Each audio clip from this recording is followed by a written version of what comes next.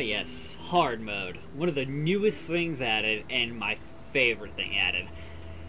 I say my favorite thing because I'm an idiot, and I played this game like an idiot to begin with if you've seen anything on my channel.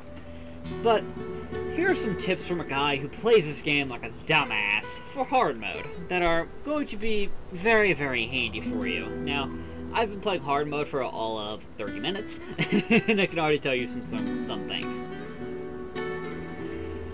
Now, you're going to be using your three starter trucks for a very, very long time. You're going to be using the Chevy, not the Kodiak, the pickup, the Fleet Star, and the GMC. You're going to be using those three trucks for a very long time.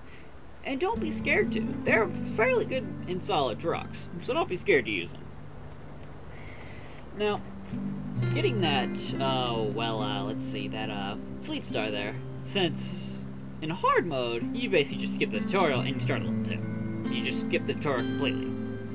But you still have to go get the GMC, and you still have to fix the Fleet Star, which is very simple to do. Now, there's a few different ways you can fix the Fleet Star that are very simple. Either A, you can do like how I did it, and you can just drive to the Chevy and get drive to the GMC with the Chevy, and just pull a service trailer that's right by the garage right to it. Very simple. Just fix it that way. Now, even if you put the Fleet Star in the garage, it won't matter.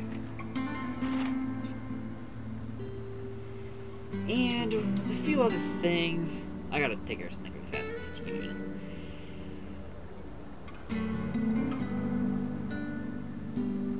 Okay, so after you repair it, you can put it in the garage. I would say put it in the garage and put the Fleet Star. Put the all-wheel drive on it to do it automatically, and then just take it right back out of the garage since it's not going to refuel it. Next best thing to do from there would be to take the GMC, and there's a small trailer not far from there to get the fuel point. To get a fuel trailer not very far away. Drag that over to there and refuel the Fleet Star. It's doable. I know it's doable. I've done it. Now, one other thing with hard mode. This is something I said with logging. Checkpoints, checkpoints, checkpoints. Now, what I mean by checkpoints is set up repair points and refuel points. You're going to need to do this a lot more often in this than you are going to do in the normal game. Since fuel now costs money, but if you take it out of a trailer, it doesn't cost anything, the best thing to do would be to find service trailers in the game, both service trailers and fuel trailers, put them in spots you know you're going to be driving a lot of. Now, one thing to do would be to just put I'm not kidding when I say this, put a service trailer and a fuel trailer right by the garage. I'm not kidding when I say this. Or even make a service truck setup with a fuel trailer behind it. That would work pretty well too. For that, I do generally do that. Now, some other things to do in Michigan right off the bat. If you're gonna go get this, go get the Scout 800 and just sell it. The Scout 800 is a fairly good scout truck. I love the Scout 800, but the Chevy is a better scout truck. And with the Scout 800, with some of the upgrades being a lot higher level, it's better to just sell it. And since the Scout 800 is also very flippy, it's better to just sell it. Now, one thing hard mode changes is the trucks don't pull with you. As in, if you winch to a truck, have a winch on a truck, it won't help you pull, or it won't help push itself. With that being, you're going to need to use a lot of heavier trucks, so if you get the A&K, I suggest using the A&K only for rescue missions, because since the A&K is going to be very, very expensive to use now, with all that being everything, pretty much. With it being very expensive to use, the A&K would be best to pretty much just to rescue trucks. That'd be pretty much the only thing it'd be good for, the A&K at least. Well, pay to deploy your vehicles now.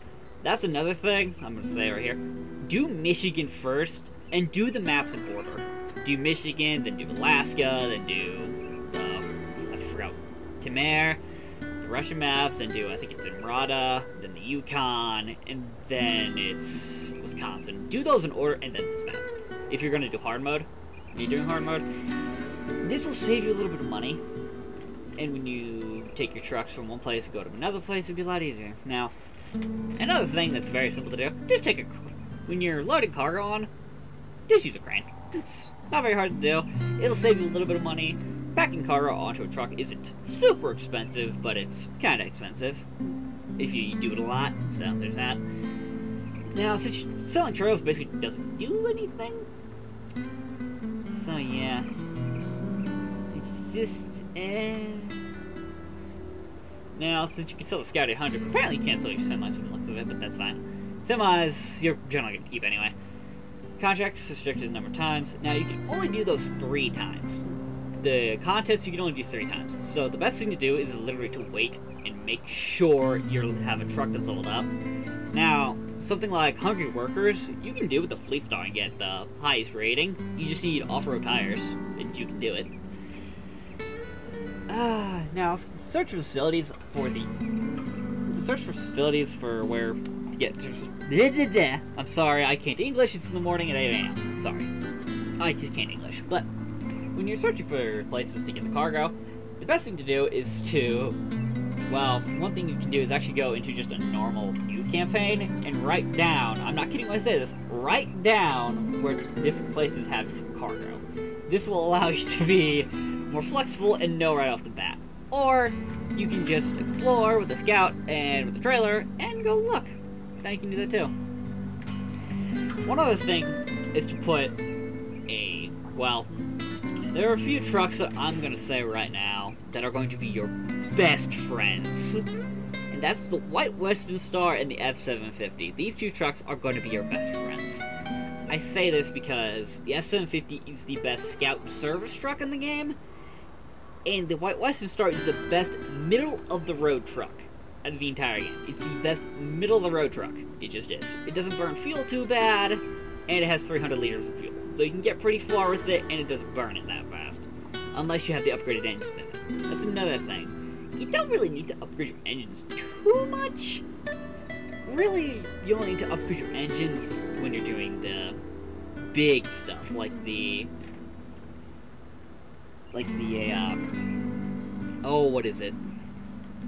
heavy-duty trailers, basically, and logging. That's really the only time you really need to upgrade your engines. That's just in base game, too, I found that. But that's also from me playing like an idiot. Another thing that you don't really need to upgrade right away, you can stick with all-terrain tires for quite a while. I know this because I'm an idiot. And have done an entire series with it. Another thing you can do with that is, well... let's see, all-terrain tires... You can use Scouts for pretty much the entirety of Michigan. You really can use Scouts for pretty much the entirety of Michigan. So, you can use that Chevy pickup truck to do pretty much everything in that entire mode. Now, hopefully these tips will help you a bit. I'm sorry I can't talk. It's literally 8 a.m. in the morning right now. Well, actually it's 9 right now, but I've only been awake for like an hour, and my voice isn't here yet. And my faculties in my head aren't here either, so sorry about that. And hopefully some of these hard tips can help me for doing hard mode. I love hard mode because I'm a dumbass, and I play these games like an idiot. And I freaking love them. But, again, hopefully it helps. And hope you enjoyed. Bye.